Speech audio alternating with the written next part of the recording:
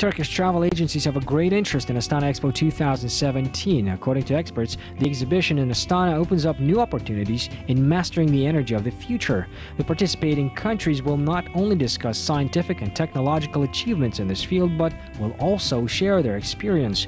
At a meeting with Turkish tour operators, Abzal Saparbekuli, the ambassador of Kazakhstan to Turkey, highlighted that the parties will facilitate travel between Kazakhstan and Turkey and allow Expo visitors to learn Kazakh culture and traditions. The significance of Expo 2017 is very high. The exhibition will motivate countries to use renewable energy. This advocates the use of new technologies, the avoidance of environmental pollution and protection of nature. Of course, the theme of the future energy is very interesting for tourists, so I'm also planning to come to Astana and see this event with my own eyes.